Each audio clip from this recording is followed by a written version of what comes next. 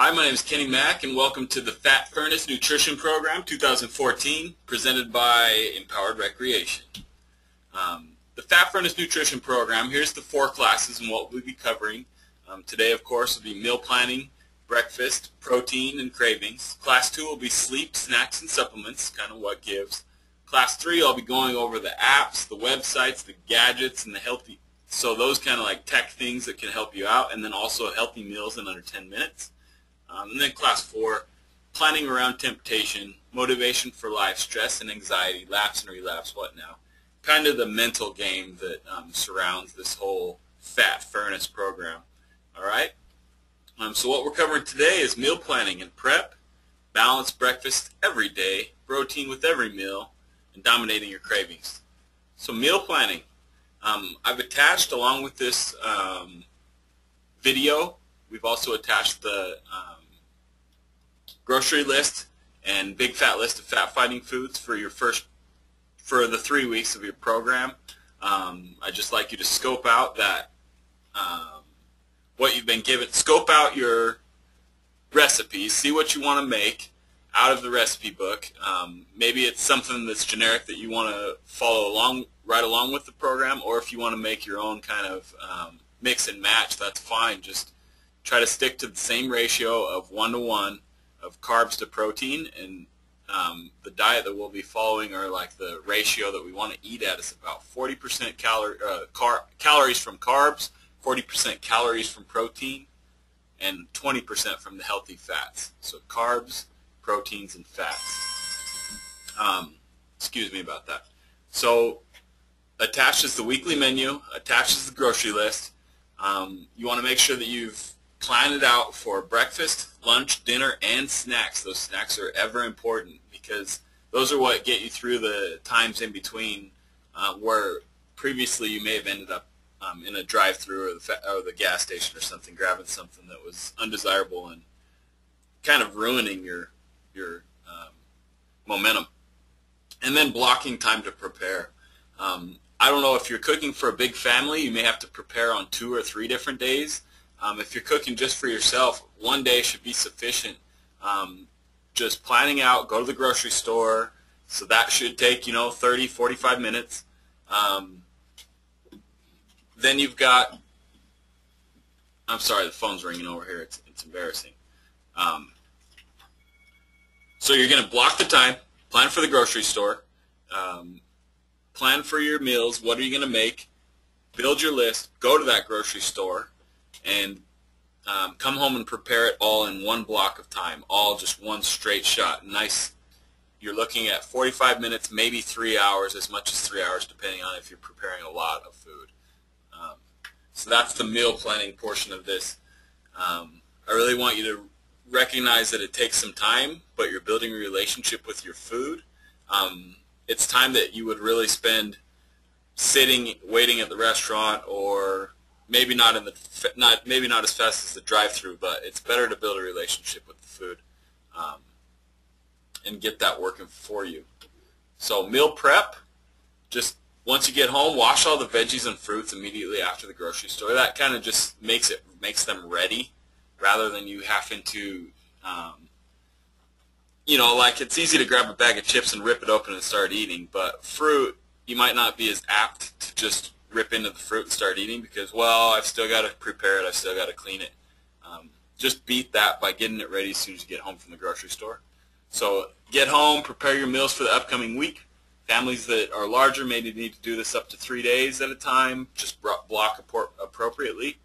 And then another good thing to do when you're talking about meal preparation is sharing the responsibilities whenever possible. It helps keep you accountable so that you don't end up doing something that isn't exactly healthy for your family or for the people that you're preparing the food for. And it also, it's fun to share the responsibilities. I remember a lot of the time that I spent with my mom and my family was in the kitchen, of course doing the dishes afterwards, but she taught me a lot about cooking and preparing the food as well, and I think that's a quality time that I'll remember forever. So that's that. Balanced breakfast every day. So usually people are missing breakfast. It's usually missed, and here are some of the reasons. It's because they don't have time. They're waking up, half hour before they got to be to work. Quickly showering, hopefully brushing their teeth, and slap some deodorant stick on, and hit to work.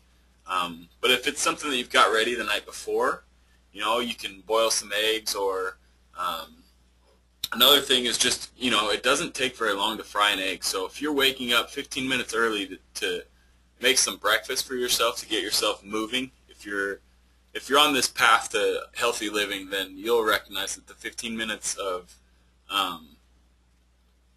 preparation is well worth it compared to laying around with the bed on your back. Those last 15 minutes of hitting the snooze button, not real important in the grand scheme of things. And so getting up and at them and making time for yourself to make those meals, it's worth it. Other quick ideas: meal replacement shakes, Greek yogurt, that's got a nice protein source, boiled eggs, good protein source, oatmeal, good carb source, okay? It's healthy, but you just want to watch the ratio. Meal replacement shakes, fruit and peanut butter, so apples and peanut butter, bananas and peanut butter. Again, still watching and mindful of your ratio, but these are healthy foods. And then a smoothie. You can prep the greens the night before, have them all washed and have your fruit ready to go. Maybe it's in the freezer, and just throw it all together quickly in the morning. And with the NutriBullet, it takes less than 3 minutes, and you've got a delicious breakfast ready to go. Maybe even less than 2 minutes. So those are some good ideas to get breakfast in every day. And with the balance, what I'm talking about is making sure that you're getting a healthy fat, carb, and protein ratio that's about 1 to 1. So just as many carbs as you're getting protein. That'll help you feel full and help keep you balanced from searching out more carbs throughout the day. Protein with every meal. Women especially are very deficient of protein. They are not getting near enough. A lot of our clients are not even getting like 50 grams per day. It's a serious problem. If you want to build a healthy body, you've got to be pumping up your lean muscle mass and burning fat. And the protein is what's going to help you build up the lean muscle mass. Some good sources of protein include chicken breasts, turkey, ground turkey, sword, haddock, salmon, tuna, crab, beef, steak, so the sirloin is the nice lean cuts, lean ground beef, buffalo, eggs, low-fat cheeses. Okay, so those are the non-processed, good, healthier foods, good, healthy protein sources. You've got protein shakes as well. When you're taking a protein shake, you want to seek out one that has a good ratio of protein over carbs. Something like 25 to 5 would be outstanding, so a 5 to 1 ratio of protein over carbs. And we want to find that because most of the food that we eat is carbs or carb loaded, and so we're drinking the protein to balance that out. We really want a good high protein to counterbalance the larger carb intake in most of our other meals. And so especially for women, just so they can start thinking like, oh my gosh, I need more protein, we try to aim for 100 grams every day. Ideally, you're getting 40% of your calories from protein. However, just getting over the 100 grams per day is a great start for most people.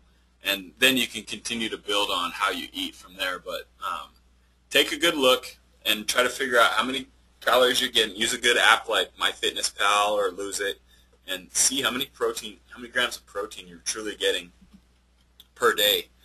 Some of your homework is to keep track of that for a week. And I know you're asking, but Kenny, why? Like, why is it so important? Well, protein with every meal, it'll help maintain lean muscle mass during the exercise, so it helps you exercise better. And it also facilitates use of fat as an energy source. So we want to be burning fat rather than protein, or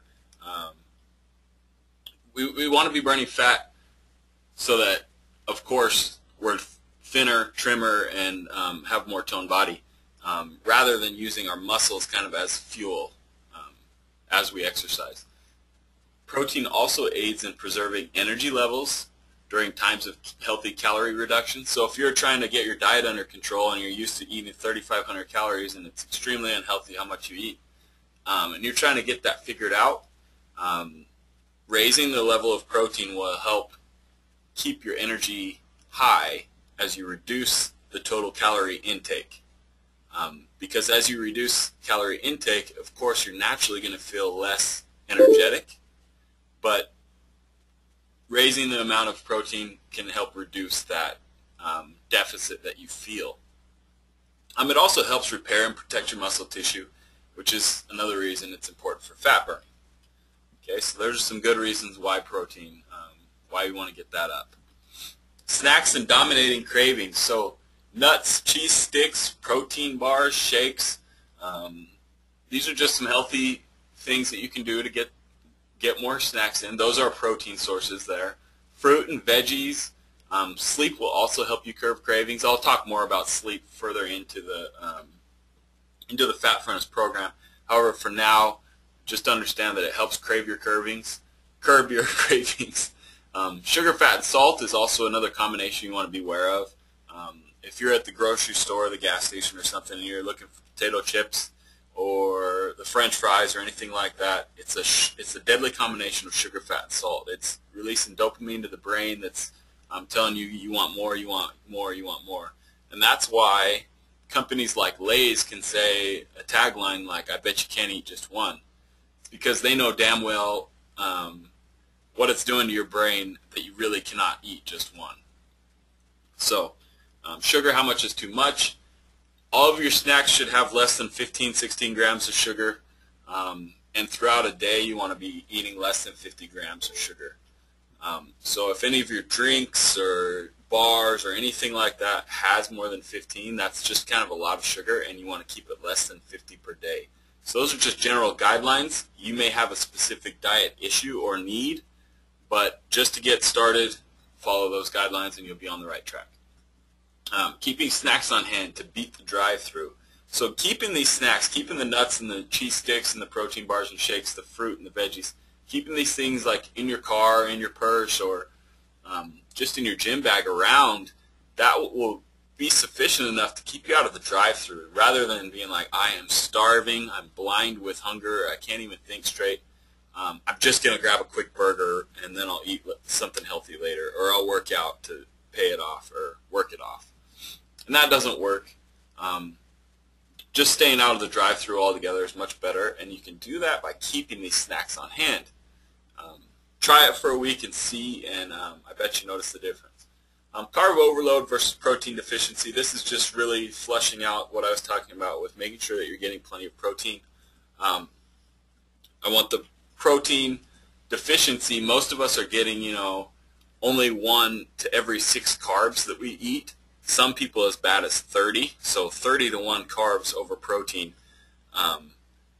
It's really a lot. So because we want that balance so that we feel full and so that we're burning optimally, that's why we want to supplement with like protein. So reducing that ratio, whatever it is, maybe it's not as bad as 30 to 1, maybe it's closer to 6 to 1, but we still really want to strive for the 1 to 1. So mindful of that ratio and trying to reduce the carb overload and increase the protein deficiency so that they're more of a balance between carb and protein. That's really one of the main points of this first program, this first class that I want to drive home, is finding that 1-to-1 ratio of carb and protein. And then that should be about 80% of your total caloric intake there. Okay? Any questions on that, please just email me. I know it sounds technical, and believe me, I'm far from a technical person or coach. I can help you understand it in person or through email. Any questions, just let me know. So your homework is for this week is to block a time. Maybe it's an hour and a half, maybe it's as much as 3 hours, that you're going to establish your grocery list, which you'll see in the resources section that came along and attached to this program. And then establish your grocery list, go to the store, get your shopping done, come home, prepare the food, cook the meals, and keep them in glass Tupperwares, so the glassware, not plastic. It's just a healthier way to keep your food. And get that done. You're looking at anywhere from 45 minutes to 3 hours for that. And then number 2, you want to keep track of the total amount of protein grams that you consume this week. I mentioned before that especially women come up deficient, so really keep track this week and then I think you'll find it's very eye-opening to a lot of people, especially if you're down below 100 grams. You really want to improve that. So keep track for the week, and when we get together next week, we'll have that to discuss. All right? Any questions, email me at kmac@empoweredrecreation.com. I really appreciate your time. I hope you found this lesson fruitful and good review or good information, and I look forward to helping you next week on Fat Furnace number 2. Thank you.